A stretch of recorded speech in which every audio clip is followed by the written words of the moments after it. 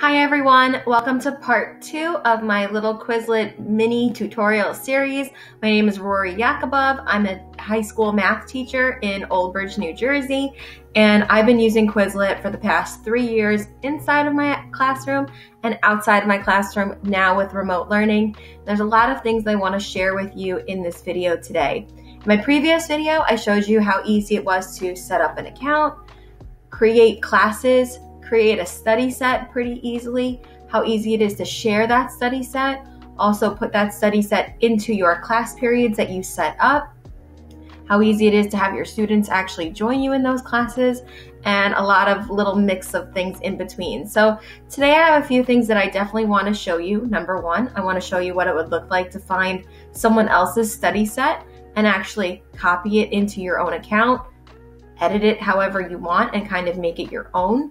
I also want to show you how to merge study sets together. That's what I generally do.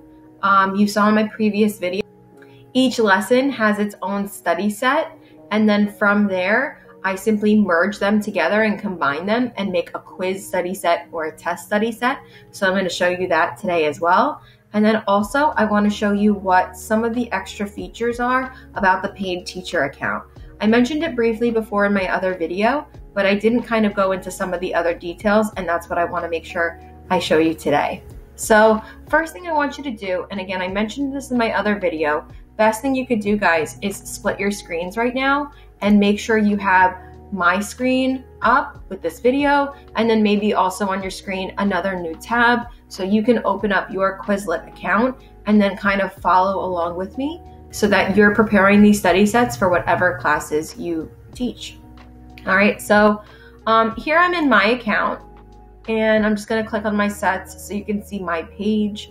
Remember, your Quizlet page is simply quizlet.com/your Quizlet name. And as a teacher, make sure it's something really, really easy for students to find so that they can find it with no issue at all. So now, second thing, is we are going to go ahead and we're going to click search. Now, as teachers, we are super busy. We have a lot on our plates.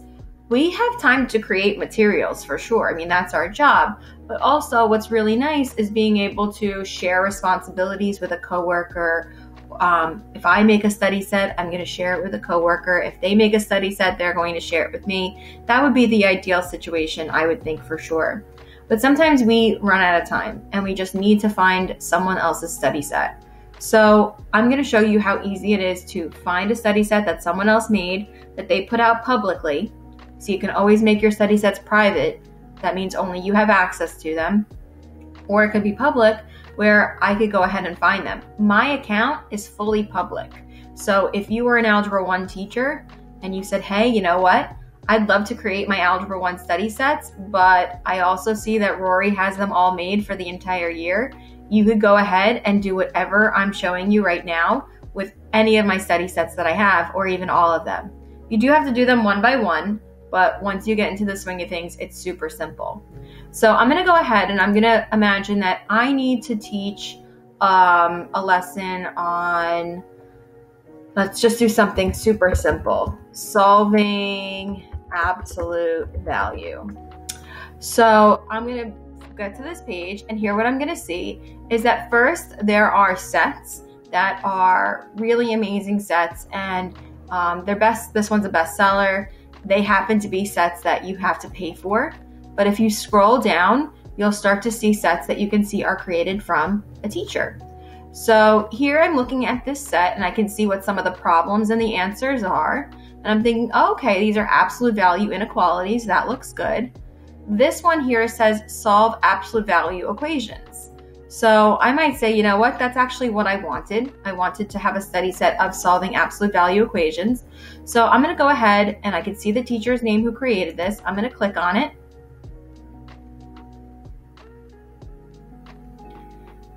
And then after I click on it, I'm going to be able to scroll down and I'm going to be able to see the 12 problems that are in this study set. So I get to see each one and I can say, hey, you know what? This looks like exactly what I want. Instead of me typing this in, which doesn't take a lot of time, but let's say again, you're pressed for time. This looks like exactly what I want.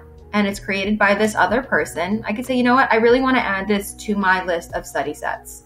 So what I'm going to do is I'm going to go ahead and click on the plus sign, and I could directly add it to one of my class periods and say, hey, you know, this is a study set that I want you to do.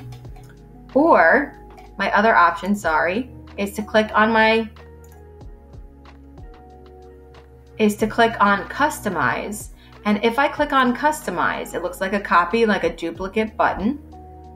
From customize, now look, the title is here. This looks exactly what it looks like when we create our own study set. All of the problems and answers are here. Now, me personally, I'm probably going to want to switch the order because I like to have my problems on the right and my answers on the left. Okay, but this looks good. This little switcheroo button here, the little flip, it says flip terms and definitions. I'm going to go ahead and click that. And once I click that, it's now set up the way I want it, where it's problem on the right, answer on the left. Also, I probably would want to go ahead and just add in some extra spaces wherever I need. That's the beauty of this, guys. Everything is completely editable. Okay, if I didn't like that the solutions were just listed like this with the braces, I go ahead and type in x equals in front. I could remove problems, I could add problems, I could change anything I want. So you saw how easy it was. I just typed in exactly what I was looking for, and then I simply go ahead and fill whatever I want. I could use the highlighting features, any of my other bold or italics. And let's say I just went ahead and I finished that up. Now, once I click create, okay, it's now going to save this study set under my name. So now solving absolute value equations, this 12 problem study set, and again, just like after we created a study set, it lets you share it immediately, post on Google Classroom, on Remind, I can copy the link, anything like that. And now it's showing that it's created by me. So I copied it, I edited it just a little bit, and now it's under my name. And my students will be able to do any of the features that I showed you in the previous video about using write, test, matching game, anything like that. If I go back to my Quizlet account, my study sets, I will see that solving absolute value equations is in my list. If I have it sorted alphabetically, I'd have to go all the way down to where S is, and that might take a little bit of time. You can also filter. So if I had solving absolute, you'll see it'll pop up right here and I can access it pretty quickly instead of scrolling. You can also always sort by latest. So since this was the latest one I did, it says a few seconds ago, that was the study set that I need. Awesome. Now, let's say I have this study set or I don't need it anymore. Let's say I have this study set, I don't need it anymore, I don't want it in my list. You always have the option in your triple dots to just go ahead and delete it. So I'm going to delete this set, again, just to show you have that option. Just because you create a set doesn't mean it stays there. Doesn't mean it stays there forever. You can totally get rid of it. Okay, so now here's something else that I want to show you. Let's say that I am in my sets and I have all of these individual, I'm going to sort alphabetically, that's just my favorite way to go. I have all these chapter test reviews and I want to make a unit review.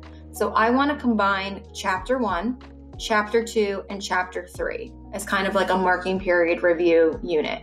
Now, can you imagine how painful it would be to create a brand new study set and type in 147 problems plus another 201 plus another 137? I have no time for that. No one does. So here's how easy it is to take any of the study sets you created and merge them together. That's actually how I created these chapter test reviews. I took all of the lessons from chapter 1, I combined them together and made that chapter test review.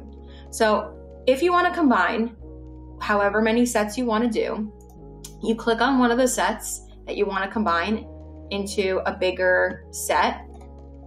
And then when you have your options here, okay, you're going to click on your triple dots and you're going to click combine.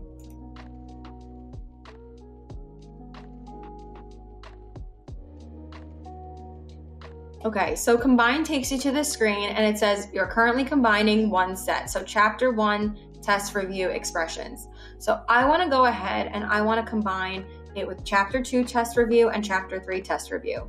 All of my study sets are listed here on the right-hand side. So I'm going to go ahead and I'm going to find my algebra chapter 2 test. Oh, here's my algebra chapter 3 test. So I'm going to go ahead and click the plus sign. Remember, there's no submit button for this. It's just once you click the X, the plus sign rather, you're good to go. And here's my chapter 2 test review plus. That was easy. So now it says I'm combining 3 sets. I've got 485 terms. That's a lot, but that's excellent, right? You can keep your students busy for days, weeks, whatever it is. So now here's where you have to just be a little careful. You don't want to click go right away. Go will create it as a mix of a problem set for you. But what I really want to do is I want to create a brand new set. So click on where it says cards in the drop down, click on create a set, and then click go. Okay, and so it took those 3 chapter tests. You can see what it actually called it, and I'm about to change this in a moment. But you can see, oh my God. The amount of problems is insane. It's obviously going to be that 480 something amount of problems.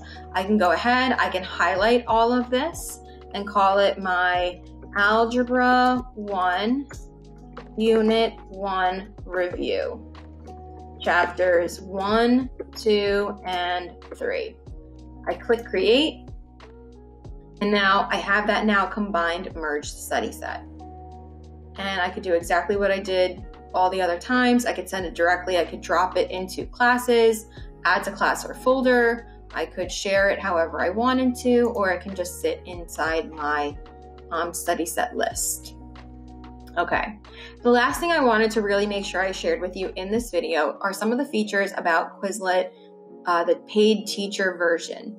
So when I started using Quizlet in my classroom, it was because we had gotten a class set of laptops, and from having the class set of laptops, I really needed to make sure I used them the best, most efficient way, but also I wanted to find something where my students were using the laptops in class, but whatever program we were using, they could still use at home.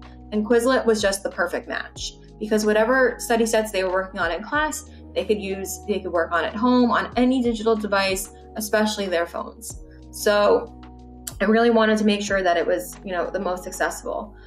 When I started with the free version, I was doing everything that I'm showing you now. I was still merging study sets, creating them, finding other study sets, editing them. But along with the paid version, there's no ads on my screen.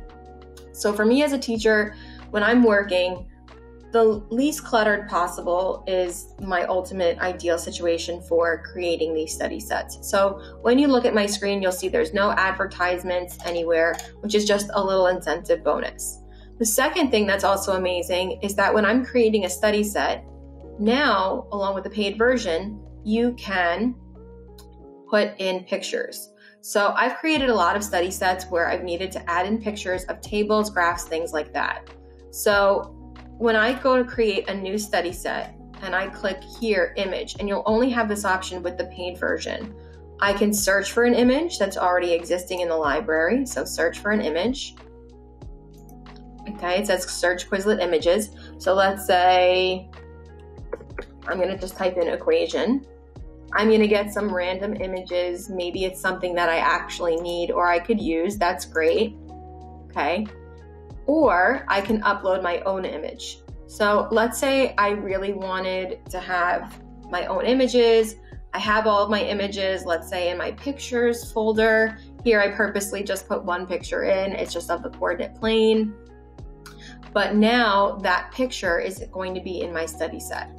So here that image is there. I can click on the plus sign, and this is what it will look like for the students if they want to enlarge it.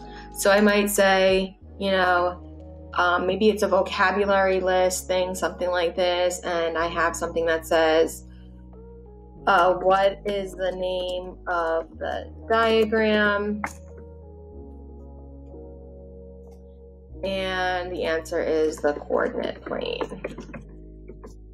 And I put in pictures of graphs, I've put in pictures of tables, things like that. So I'm not going to save this study set, but I'm actually going to show you what some of my study sets look like that I have put in pictures so you can see what an impact it does have. So this is one of my study sets where I have a mix of problems where I typed the problem in with the answer about writing an equation of a line in slope-intercept form. And so most of them were typed, but then I did also add in pictures. So, what is the equation of the line? And students had to look at the graph and then be able to match it with that equation. So adding in pictures of tables has been super, super helpful.